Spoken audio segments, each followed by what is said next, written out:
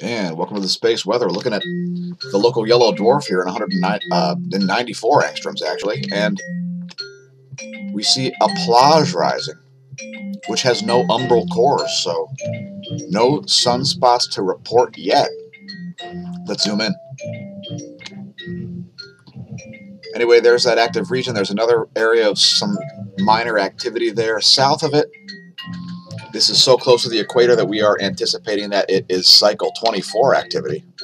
And let's show you the 304 angstroms view here, as there is a bunch of filamentary activity around the limbs also. Large filament there in the northwest, doing a little dance. Zoom in on that one. There's that filament.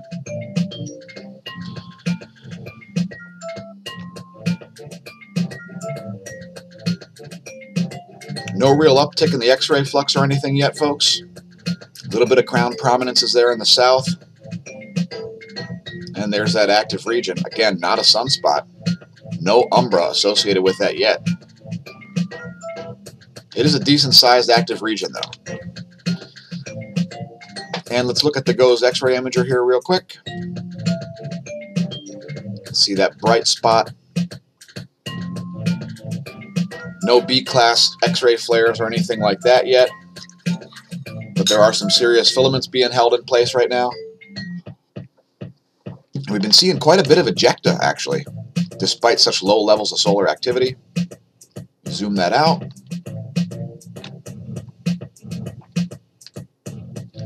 There's the current X-ray situation.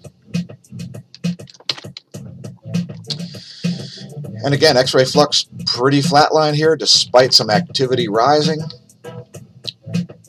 Solar wind speed has ramped down. We're at a very low solar wind density now. Less than 1 proton per cubic centimeter, 0.77. Solar wind speed ramping down from yesterday's around 600 to 532 kilometers per second. We do see a shifting phi angle once again over the last, well, throughout the day so far today on October 28th. Possibly a coronal hole connection right here. Something to keep an eye on throughout the day. And there's the data from ACE looking corroborative. Could be a coronal hole connection signal right there. Are you aware that California is burning? Well, they had winds as high as 93 miles an hour yesterday. And we've left links to this Zero Hedge article if you want to read all about it. 180,000 residents ordered to evacuate just in Sonoma County. The next 72 hours will be challenging. Here's some more resources for you, which we've linked below the video. Here's the California Department of Forestry and Protection map. And we're hoping it'll load, as I'm sure they're getting a lot of traffic. And let me zoom out there. And there's the scenario.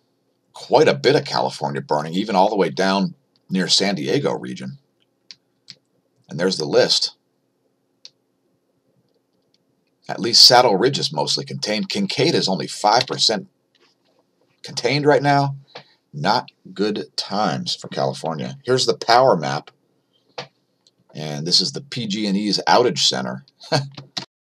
And there are all the power outages right now. It looks to me like the pink ones are actually the PG&E shutting off the power on purpose.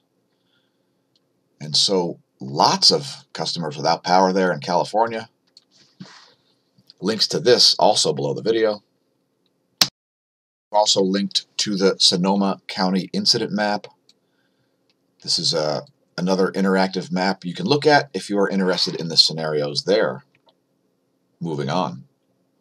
And here's the poweroutage.us map. See some power outages in Louisiana and Tennessee here. And over 1 million customers out of power in California right now. Links to this also below the video. And let's go back to space with this magnetosphere movie. And it's a pretty steady flow right now. Low density, although there is a density spike right at the end of the movie here. And we'll leave that there so you can see the timestamps. There's that density spike coming in right around 7:30 UT. And let's look at the ground magnetic perturbations next. I think. And there are the ground magnetic perturbations. There's 6 o'clock, there's 6:30.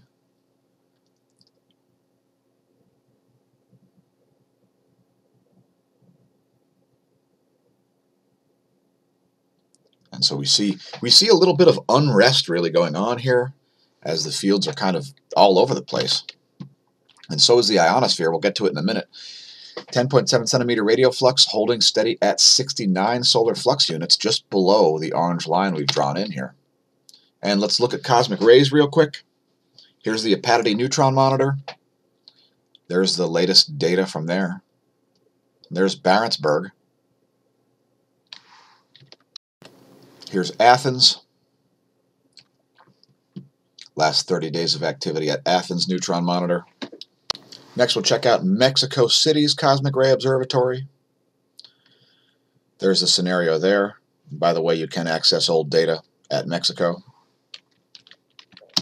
And here's Moscow.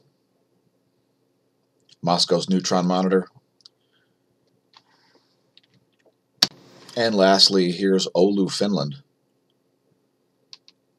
And we'll look at DOMC and DOMB. There's the first one, DOMC. And there's DOMB Antarctica. Mostly back to sending data. And we've left links to the cosmic ray data page below the video as well, if you'd like to look up the actual information about cosmic rays. GOES magnetometer is looking pretty sawtooth and spiky, and it's going to continue to be that way. And again, keep an eye on that active region, as that is going to dictate what's going on. Let's make sure we have the latest data on the gong too and play that. As we see, there's some current sheet polarity indecision going on here. This data 1 hour and 51 minutes old. Check out the last frame. You can see we're back in the South Pole oriented portion of the current sheet there. And that has to do with that active region pulling the fields around. In fact, let's look at a different view here. And here's the line of sight. This is the line of sight field plot. It's going to show you the Z fields shown in green and red, as well as the B field shown in blue. And no real changes coming yet as a result of that active region. So this is another thing to watch throughout the day. We're expecting to see this experience some changes associated with that active region. And the planetary K index holding steady at a KP of 3 for an extended period coming off of that minor geomagnetic storm. Electron flux quite high as forecasted, and we see some significant charging hazards. Relativistic electrons, at least the greater than 2 mega electron volts variety, at very high levels. And there's the graph of that. And there are the charging hazards, and it's looking pretty charged, especially in the Tropic of Capricorn. And here is the ionosphere movie, courtesy Government of Australia Bureau of Meteorology. And the ionosphere is looking quite anomalous right now, especially on the nighttime side. Northern Hemisphere highly discharged. Southern Hemisphere quite charged. And the sun-facing portion not particularly charged. I don't know if that helps anybody with anything, but that's what I'm seeing. And there's the latest image at 7:45 UT. Next we'll do the earthquake rundown, now that we've looked at the ionosphere. And just about 24 hours ago, we see a 4.5 at Chile. By the way, we're making this video at 3:57. And that's AM Eastern Daylight Time. The clocks go back on November 3rd, I believe. Next we see a 4.3, that one at depth, 229 kilometers there, at Argentina.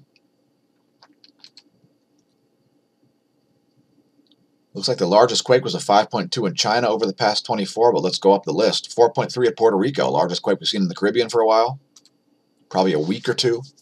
Here's a 4.6 at El Salvador, Central American quake. And here's a deep quake at New Zealand. Shout out New Zealanders. If you felt that quake, please leave a comment. Looks like it's actually on the island. And there's a location of that. Heads up for a larger quake at the surface, New Zealand. Largest quake of the past 24 appears to be this 5.2 at China. Looks like it's nowhere near a plate boundary. What say you? Here's a 4.7 at Mexico. That one coming in at 1839 UT. Followed by a 4.9 at Papua New Guinea. That one's at depth 152 kilometers. 4.7 at Argentina as the deep quakes continue to roll in. Western South America is still my favorite place for the end of the 7 magnitude earthquake drought, which is a very, very extended drought of 7+ magnitude earthquakes. Here's a 5.1 at Argentina. That one at the surface. Although I wouldn't put that off of alert. I wouldn't get off of alert if I were located anywhere near the western portion of South America. 5.1 in Indonesia is next. That one coming in at 4:07 today. And it looks like a quake just struck California while we were doing the video. That 3.7 just came in. Please leave a comment if you felt that quake. Or if you felt a quake in the past 24. I've never felt an earthquake, and they freak me out, even though I've been in several. And we've gone to windy.com to look at the pressure maps here. We see major high-pressure systems dominating most of the western Arctic. And let's just let this play through 24 hours as we're looking for anomalous low-pressure systems, since those are associated with earthquakes, folks. I don't know if you were aware. Check out quakewatch.net if you weren't aware of the science of forecasting earthquakes. You too can forecast earthquakes. Anyway, there's where things will be at 1600 Zulu tomorrow, according to the GFS model on windy.com. Next, we'll do a volcano rundown, and it looks like a little downtick in volcanic activity here. Current contributors to volcanic aerosols and ash are Mount Aso, producing a 6,000-foot ash plume there in Japan. Sanjiang Api, exploding. Discrete emissions were still enough to produce a 7,000-foot plume of ash. Mount Dakono, exploding, 7,000-foot ash plume there. Popocatépetl, ash has dissipated. And Sabancaya, still exploding down there in Peru. Puff emissions producing a 25,000-foot ash plume. Please do not do the Fosbury flop over Sabancaya's caldera. Here's where stuff is in the solar system. Were you aware? New moon. New moon's coming. And there's where things will be in 1 week. Were you aware of the new photos of Pluto? Well, Pluto's far side has been photographed at unprecedented resolutions by the New Horizons spacecraft. And links to this article from Universe Today. Pluto looking less and less boring the closer we look at it. Also links to this article here, NASA's own page. We see a lot of features on Pluto, and here are some of them. One of the things that are interesting that we see are these pillars of methane ice, similar to what you find on Earth. I think they have a photograph of the earthly ones. Anyway, there are lots of images here for you to peruse, including lots of bullseye-style craters, which look like electrical discharge craters.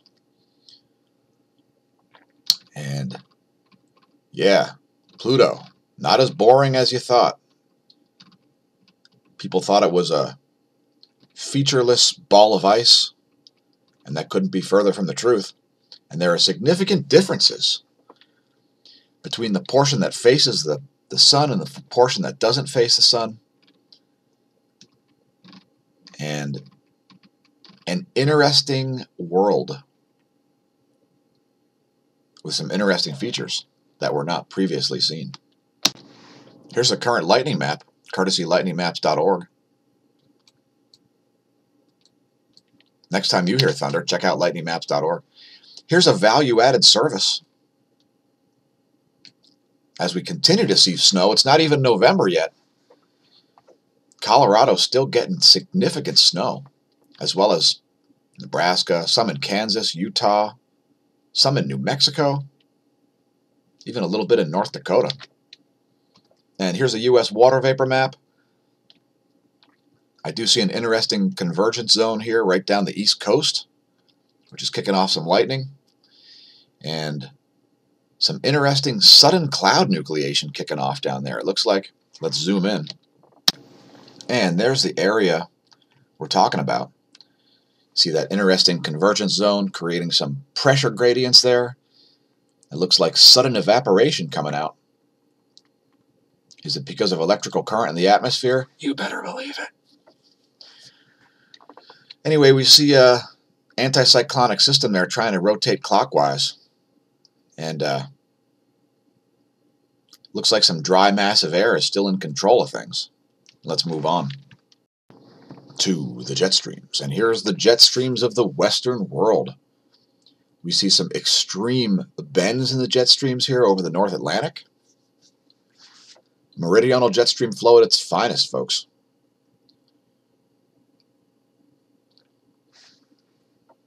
And in the south, the same deal. Meridional jet stream flow. Nothing particularly coherent. Here's a view from the North Pole as well. We've got it doubled up, tripled up, and facing in the wrong direction in many spots. Here are the eastern jets. We'll let that play a minute, and then we'll move on to the "that's censored," and that's a sinkhole. Do you know the difference between your "ee" and a hole in the ground? Is your YouTube channel censored like ours is and massively shadow banned? Are you a Generation Xer who's facing a bleak and impoverished old age? Well, now I'm a huge ageist, and this is part of the reason. Generational problems. I have a lot of beef with baby boomers, especially as they've pretty much destroyed the world economy and will continue to do so for the next 20 to 40 years. Child poverty, employment, wages, home ownership, arrest records. In every category, Generation X, the 13th since the American Revolution, is doing worse than the generation that came before. Were you aware? Indeed, for the first time since the Civil War, the authors of the 13th generation keep reminding us young people are unlikely to surpass the affluence of our parents.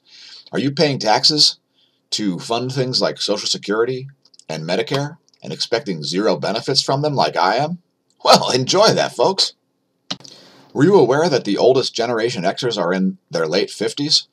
47% have nothing saved for retirement, and only 13% have more than $100,000 saved. It's an interesting article, and it's pretty much entirely true. If you'd like to find out why I'm such an ageist, well, read the article. Links below the video to that. Are you familiar with Nextdoor.com? Nextdoor.com is a great networking site where you can network your neighborhood together. Would you like to be able to trade and barter with your neighbors? Would you prefer if your neighbors would send you an email or send you a message on Nextdoor instead of calling code enforcement because they think your grass is too long? Ha! Well, guess what? We'll be going to court with code enforcement on Halloween, where we complain about their abusive process, while a scum-sucking, bottom-feeding leech code enforcement officer is probably hiding in your backyard right now, measuring your grass with a tape measure. Please leave a comment if you've had run-ins with code enforcement, the lowest, most pathetic form of government, which should be entirely abolished as they attempt to violate private property and create constitutional issues every day by enforcing a bunch of nonsense via legal shakedowns of the people that pay the taxes that fund their salaries. Do you enjoy the content on our YouTube channel? Well, press like and subscribe, and thanks to new subscribers, etc. We've got hundreds and hundreds of videos about space weather. We're even doing some movie reviews, and we're going to do Jeepers Creepers. But first, we're going to talk about funding the channel. Were you aware that Google and YouTube pay us precisely zero? They come up with a different reason every week. They demonetize our videos, they shadow ban us and throttle our content, and certainly we're not providing any tax information because they're not paying us anything. So if you'd like to fund the channel, please do so via PayPal, for instance. Links below the video to that. Or perhaps via the Hemp Lucid campaign that we've set up for our spaced out viewers. It's the spaced out campaign. So if you're in the market for CBDs, why not buy them via our affiliate link? But mainly, our channel is funded via our patrons. So thanks, patrons, for being associate producers. We are not kidding about the credit crawl. It is going to happen. We are going to review the all-dressed Ruffles. So it's going to happen, probably during the Jeepers Creepers movie review. We haven't forgotten about it. Thanks again, patrons. Check it out, patreon.com/smAshomash. Even if you refuse to even send us $1 a month, you will still receive some updates just by visiting the Patreon page, as some of our posts are public. So even if you can't open up your moldy, cobweb-encrusted wallet and send us $10 a month, you still might get something just by visiting the publicly viewable page, patreon.com/smAshomash. Were you aware that we know less about what's going on in the Earth's oceans than we do what's going on the surface of Pluto or the moon? Oh yeah. Oh yeah. Anyway, there's an interesting infographic that we've cited here. It's showing you the depth of Lake Superior, where the Edmund Fitzgerald has sunk, Death Valley, the Great Slave Lake, Lake Baikal, the Burj Khalifa Tower. Did you know that at this depth, if you shoot a hole in a pressurized scuba tank, water will rush in instead of air rushing out? Did you know that? Were you aware that when sperm whales dive down that deep, they come up covered in wounds and sucker marks, probably because of giant squids? Did you know anything about the Kola Deep borehole? Were you aware that Russians are awesome? Anyway, they've dug the deepest hole in the world. Please leave a comment if you have a theory as to how come a bunch of hydrogen came out of that hole. Where did all the hydrogen come from, folks? Why is there so much hydrogen down there? Isn't that the lightest element? Please leave a comment. Anyway, interesting article here on Science Alert. So check out this one about how much of the ocean we don't see. Also, I would like to take a quick moment to talk about the Earth's heat latency, to cite the fact that you can measure the Earth's atmosphere all day, all century, and all millennium. You still won't know the Earth's temperature. Have you ever had a doctor take your temperature by having you blow into a breathalyzer? No? He uses a thermometer because you're made out of water, like the surface of the planet? Huh. You don't say. We haven't forgotten about the movie review, folks. We watched Jeepers Creepers last night, and we're going to review it probably today. In the meantime, check out the movie. We rented it on Amazon, I believe. An interesting tale with interesting origins, and we'll talk all about it, as it is an interesting way that the movie got made and even named. And thanks, Smash Team. We are out of here, but first we're going to show you one bonus feature. The sun in 171 angstroms. Check out that filament in the northwest, looking like a spiral, perhaps forming a Birkeland current there to inform you of the fact that Birkeland currents seem to rule the universe. There's that active region, probably the best view we can get of it right now. Love the 171 angstroms view. In fact, let's take an even closer image for an added bonus feature. There's the most current image in the ultra high-res close-up. Thanks for tuning in, everybody. Remember, when you're staring at the sun, don't drink, and if you drink, stare at the sun anyway, don't drive. Support the channel by pressing like and subscribe if you enjoy the content. Become a patron. Donate via PayPal. Learn our mission. Links to all that stuff below the video.